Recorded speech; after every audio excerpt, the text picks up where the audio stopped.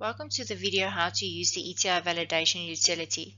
This video will guide you through each of the steps of the ETI Validation Utility to ensure that the correct employment tax incentive values reflect on your payroll. It is advisable to back up before continuing with this option. So how do you access this utility? From the main menu, click on Utilities, select ETI, select ETI Validation.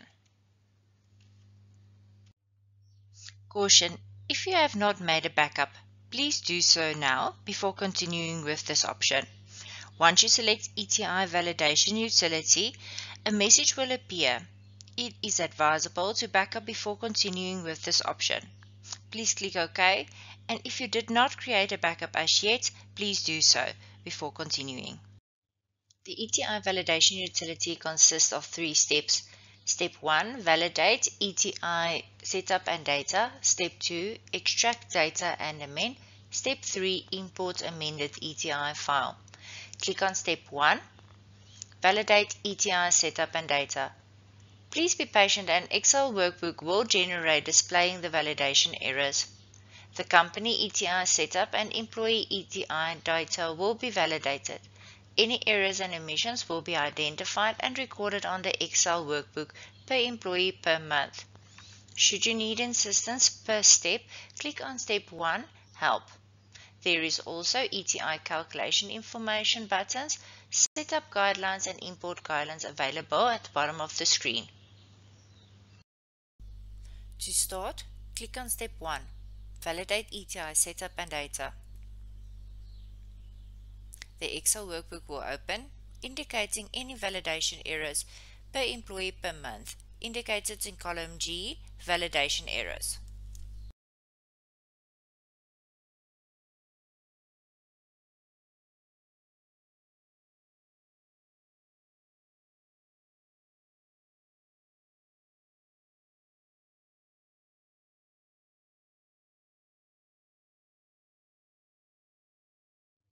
Click on the Solution tab and follow the guidelines to amend any ETI setup errors or employee ETI, the reason for the validation error for the current tax year, as well as the solution, will be recorded on the solution sheet of this Excel workbook. The Excel workbook will consist of the Validation tab and the Solutions tab. So once identified on the Validation tab, the errors, access the Solution tab. The Solution tab will have explanation of the error, where to get the detail of information, how to correct the current period, and how to correct the history period.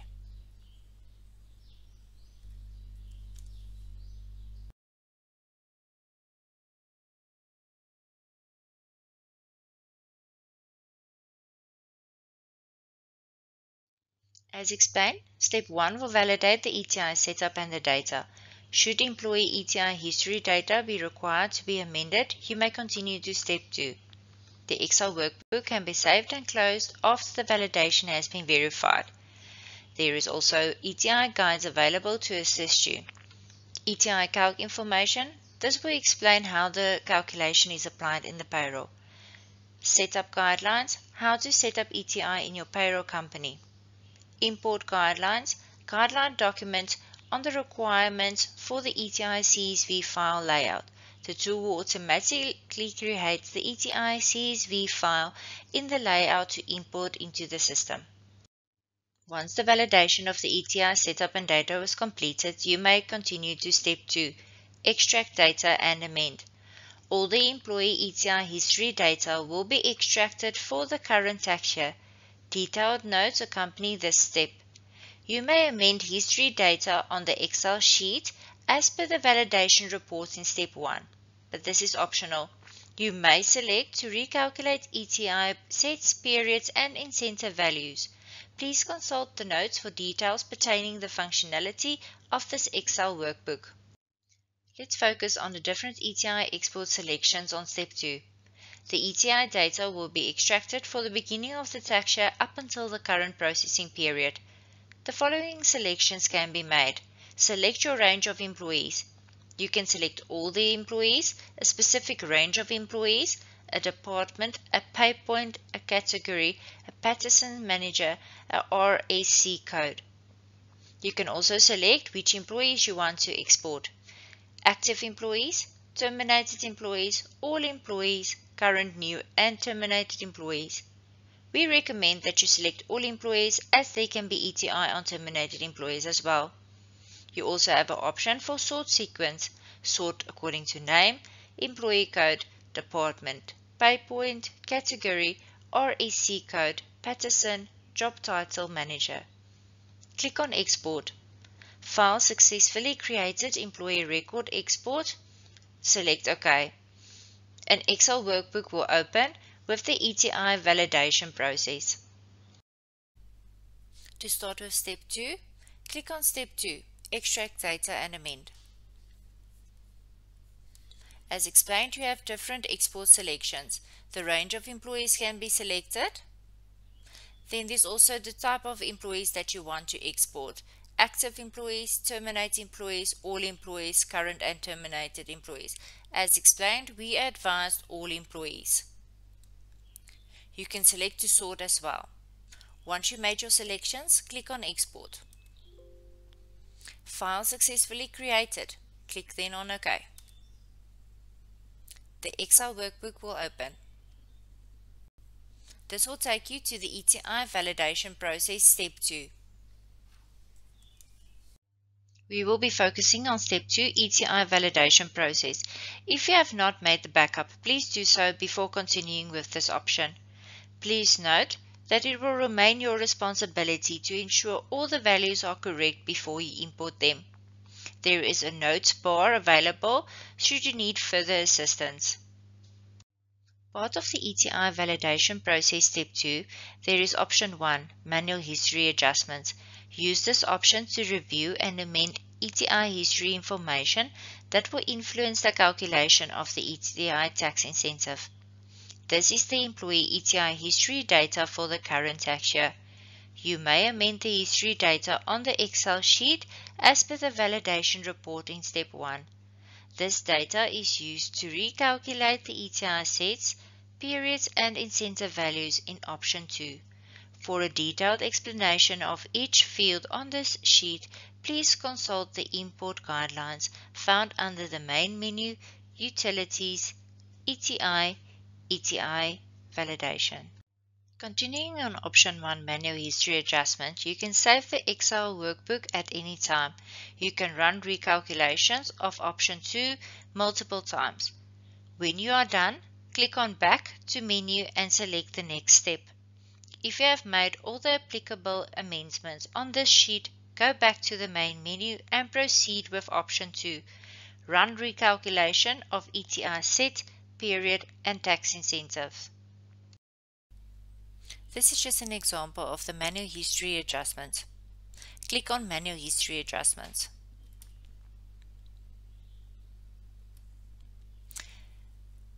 The Excel workbook will open the ETI history data for the current tax year. You may amend the history data of this Excel sheet as per the validation report in Step 1. This data is used to recalculate the ETI sets, periods and incentive values in Option 2. For a detailed explanation for the field on the screen, you can consult the import guidelines. As explained, there will be indication of the period set, count, the ETI incentive value, and this will be for the current tax year. Once you are satisfied with the information provided, you may select Back to Menu. Moving forward to Option 2, Run recalculation of ETI sets, periods and tax incentives. Before you run the recalculation, ensure all the manual history adjustments have been made. The history adjustments will influence the calculation of the sets, periods and tax incentive values. When you run the recalculation, for a few extra columns will be added to the sheet. If the company wants to claim a higher ETI value, adjust the value in the tax incentive to import column with the value that will be imported.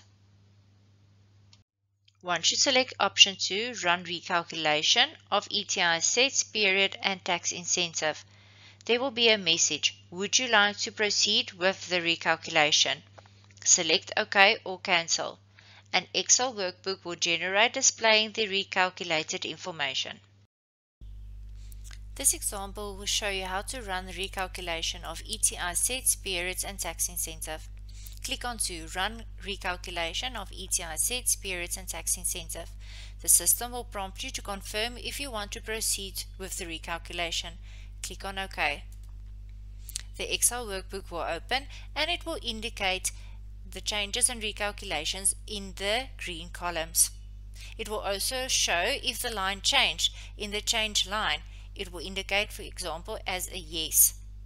It will also indicate in red what changed. So in this example, we will see that the period set was 1, the count was 3.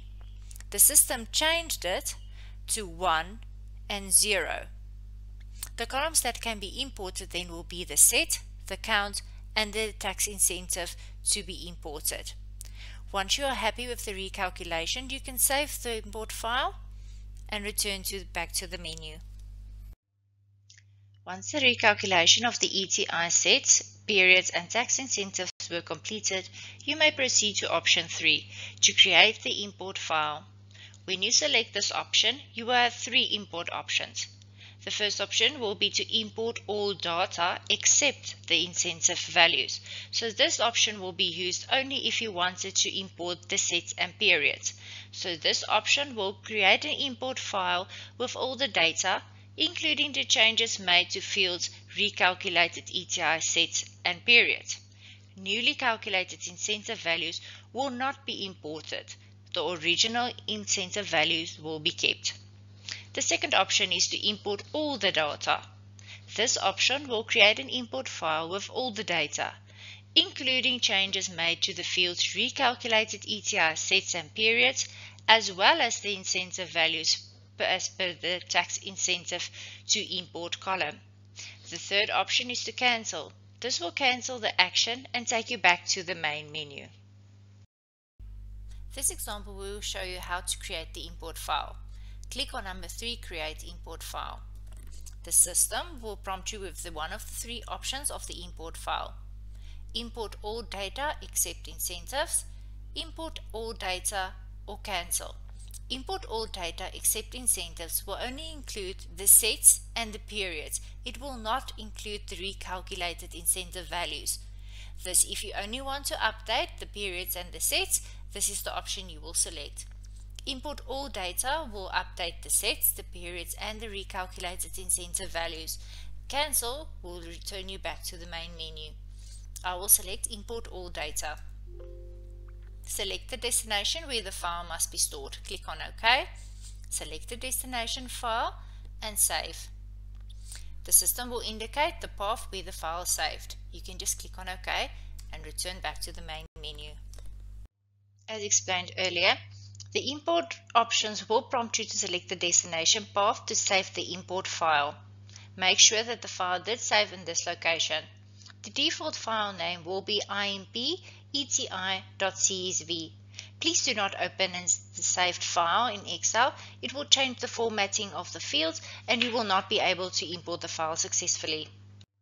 Now that the import file was created, you can select option 4, Import File. You will be prompted with a message that you may now close the Excel workbook. Access now the payroll company. If you have not made a backup, please make a backup before importing the file into the payroll. From the main menu, click on Utilities, select ETI, select ETI Validation.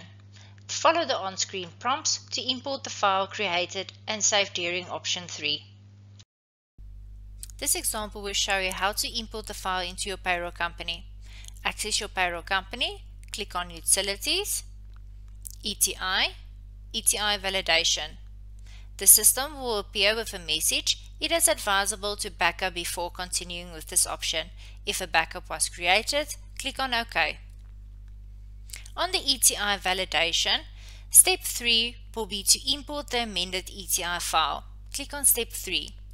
The system will appear again with a message. It is advisable to backup before continuing with this option. If a backup was created, click on OK.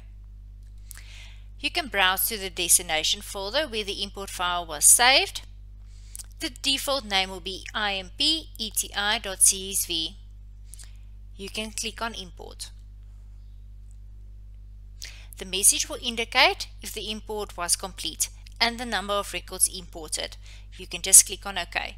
If there were any outstanding information that needs to be corrected, a validation report will print. You will then return back to the main menu. Once you have completed step 1 to 3 on the ETI validation tool, you can run step 1 of the ETI validation to validate if the mentioned errors have been corrected. Some errors on the report can be valid. This can be ignored if the ETI setup is correct. Just some important information. So access the ETI validation options and run step 1 of the ETI validation process. Be on the lookout for validation errors, for example, incorrect set. It will be indicated as an example below.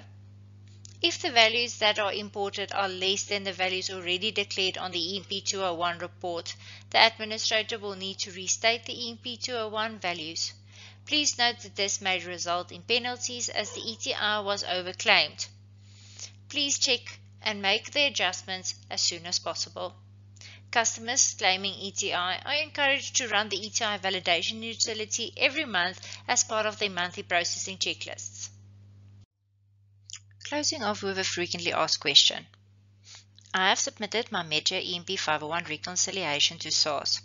When I run the tool, it changed my values from March to August 2021. What do I do? Should you have overclaimed your ETI, please make the payment to SARS as soon as possible after you have revised your EMP 201 and EMP 501 declaration. A full resubmission might be required depending on the changes. Should you need assistance with the process, as mentioned above, please refer to the SARS Easy File Employer Guide available on the SARS website. Link provided below.